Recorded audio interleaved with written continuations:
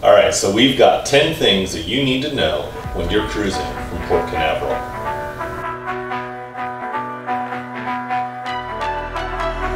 I've been waiting for the world to spin my way. I've been waiting for a glance at the sun. And I've been waiting for the world to spin my way. I've been waiting for a chance, and I think it's finally come. 'Cause after all, I don't care what they do.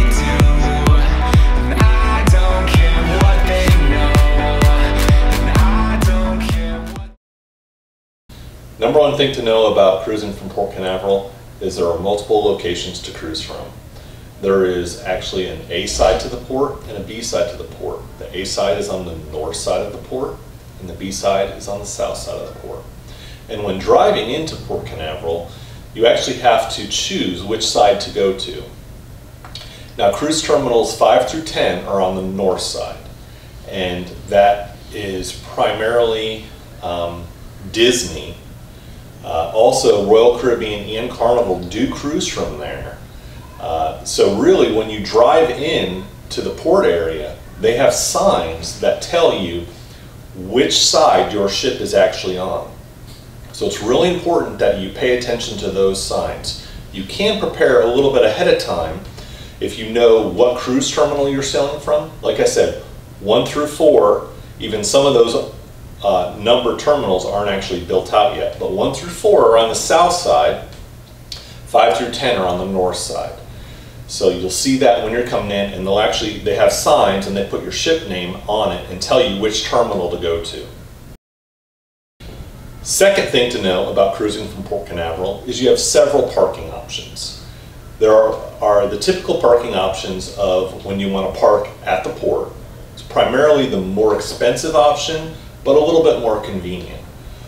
Just like tip number 1 that we said, where you have 2 sides to the port, each one of those sides actually has its own parking structures. So you get to park right at your terminal based on which terminal you're cruising from. So there are also several off-site parking options, and those are most likely more affordable. So where the on-site parking at the port is around $20 a day, which gets pretty steep, especially on like a 7 or 8 day cruise. The off-site ones are more towards the $7 or $8 a day fees. But one thing that you have to do is you either have to go there first, and then they will actually shuttle you and all of your luggage with you to the port after you park, and then drop you off right in front of the cruise terminal. Or what some other people do is they'll actually drive in, do the drive around the port, drop their luggage off with the porters, and then actually then one person will drive the car to the parking area or the parking structure off-site, and then they will just ride the shuttle back by themselves. So it's a little bit easier that way, because you don't have to shuffle your luggage onto the shuttle and whatnot. You drop them off with the porters, hand them off, just bring your carry-ons with you. One thing, tip your porters. So typical tips for your porters are about $1 a bag. At least that's what we've always heard is the typical, that's what we tip our porters. So usually it ends up being, we don't travel like that, I guess. And typically when we cruise, we go with our kids. So you usually have about 3 or 4 bags, especially with girls and all the shoes that they want to bring for formal nights and sandals and everything. So we usually have a lot of bags, and we usually end up tipping the porters $15 to $20 when we drop off our bags. They will take good care of you, and they'll do the same thing when you get off the ship. So that's an important thing to do, to take care of them. That's their livelihood. And it is expected to tip your porters and be prepared with cash. So typically they'll take good care of you and your bags if you take care of them. So number 3 thing to know, about cruising from Port Canaveral is there are actually a lot of local restaurants that are kind of gathered into an area on the south side, which is the B terminal side of the port, into an area called the Cove. So in that area there are several restaurants. There's Grills, there is Seafood Atlantic, there's Rusty's Seafood, there's Fish Lips, and there's Gator's Dockside, as well as a few other smaller ones and some newer tap room. And so I am going to be doing a separate video on all of the restaurants that are in the Cove area, and it has more than just restaurants. They also have some excursions if you want to go deep sea fishing. You can also, another neat thing is towards the evening. So if you come in to port and you're planning on staying in the Canaveral area the night before and then getting up early and being on your cruise first thing, so the night before you can go, and towards the evening typically all the fishing boats come in, and what they'll do is they'll actually bring in the fish, and they have the fish hangers where people that went on the charter fishing excursion, they actually put the fish up there and they'll take your picture, and there's like a webcam for people that watch that and see you come in with your catch, and then they'll actually clean the fish right there for you. The people that run the charter fishing boat will clean your fish and package it up. Granted, if you're going on a cruise, you're not going to be able to bring your fish with you, but if you're here for a couple days, or if you're local or whatnot, or even if you want, if you're coming off your cruise and you want to pack that fish and bring it home with you as fresh fish, like if you stay after a day or two and do some Port Canaveral excursions after your cruise, it's something where you can pack fish and bring it home and have fresh seafood from Florida. So it's a good option, especially in that area. So there are actually some other restaurants in the area that aren't in that cove, and some of them are more local restaurants, some sushi places and whatnot that are really high quality, and we highlight those actually on our website. You can go to Port Canaveral and then look up local food and drink, and you can see that. But another good option, especially if you come in the night before and you want to see some, go to a local place. They don't offer food, but what they do offer is locally craft brewed beers, and it's the Florida Beer Company. It is very close to port, and they offer many beers on tap, and their facility is actually the place where they both brew the beer and bottle it for production. So it's a production facility, and they have a small tap room that has all glass windows, and you can look out into their production facility where they're actually making all of their beers that they're shipping out all over the country, and that's the Florida Beer Company. It's about a half of a mile away from the B side of the port, and we'll also highlight that in our food and drink video that we're going to do for Port Canaveral. So number 4, there's actually a county park that is on the B side of the port, so the south side, and it's called Jetty Park. And why it's called that is there's a long jetty that goes out from the port and has like a fishing pier and whatnot, but they also have camping there. If people bring their RVs and they'll camp there for a period of time, and they have nature trails and various things like that where you can go and just enjoy some of the Florida nature environment. They also have a beach area that you can go to. So if you just wanted to go there for the day, it's, I don't know, $4 or $5 like per carload of people, And you can go and enjoy the beach, enjoy some nature trails, walk the pier. A lot of people will go both to the Jetty Park area and to the Cove area for watching the cruise ships leave in the evening. So it's kind of a big event. Everybody waves to you as they're going off on their cruise, and you're just sitting there, you know, watching in envy as they sail away and party. So it's a really neat place to go. County Park, like I said, a couple dollars, nothing big, but it's definitely a nice place to kind of kick back and see some of the real Florida and enjoy the beach and watch some people fish or watch the birds and whatnot. Number 5. So many people don't know this, but as you're cruising out, there is actually, just on the north side of the port, when you get past where the cruise ships dock, is Cape Canaveral Air Force Station. And part of that, you'll sail by it right when you're exiting the port, is a submarine base, which is kind of cool. So you can look over there. There's not always a submarine in port, but it's a neat thing to see if there is, and it's a Trident submarine base. So when you're cruising out, don't always just look down to the south side on the Jetty Park side, but look on the north side right as you're kind of coming out to the exit of the port, and you may get to see a submarine. So that's kind of cool. So number 6, rocket launches. So also where there's a submarine base, just past that, just north of that, is Cape Canaveral Air Force Station, which has rocket launches, and the Kennedy Space Center.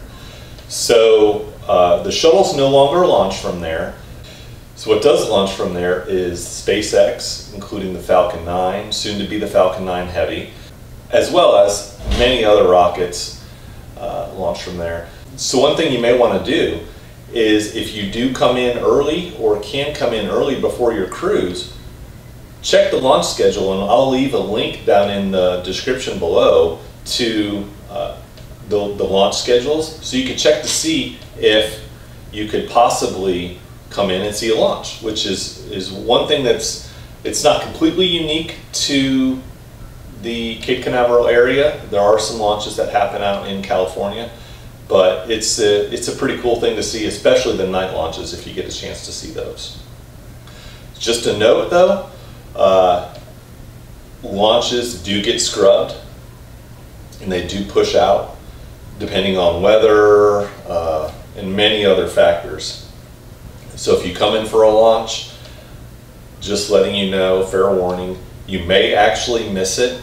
Or another thing is, if you come in and you think you might have missed a launch, they might push it back into when you are here.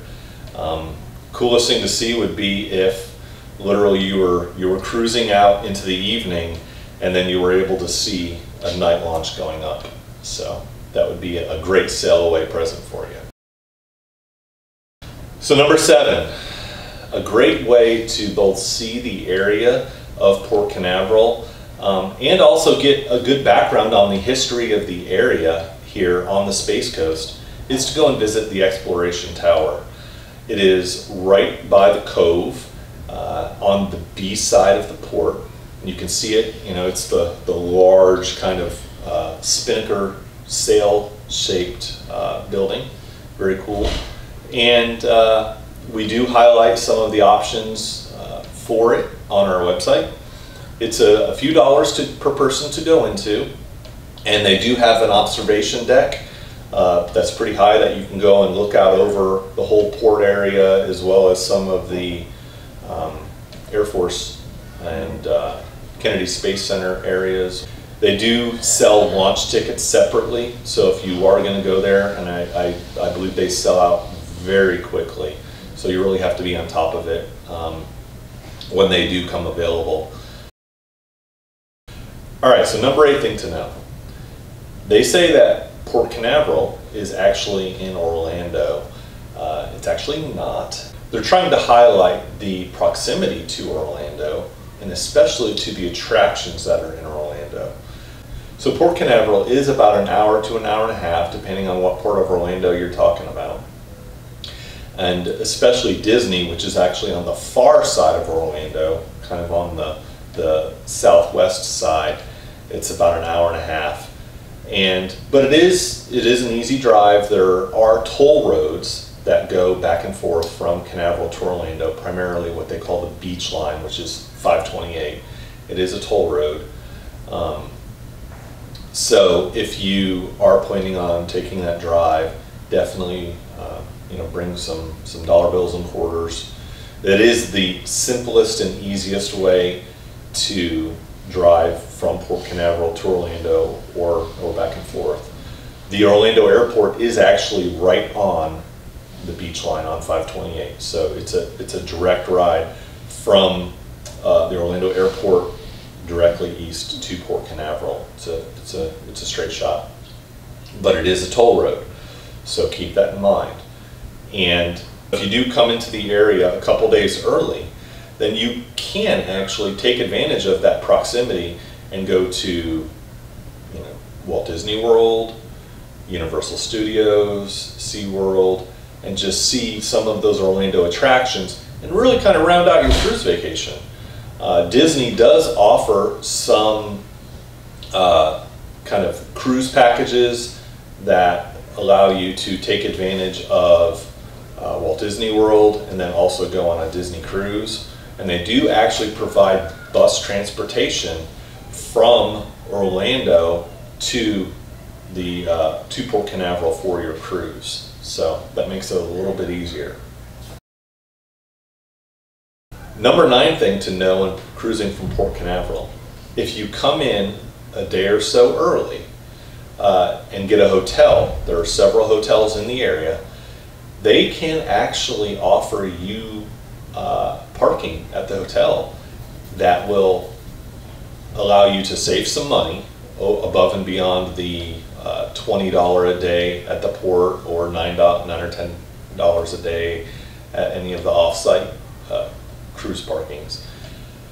And then also offer you shuttle service back and forth to the port.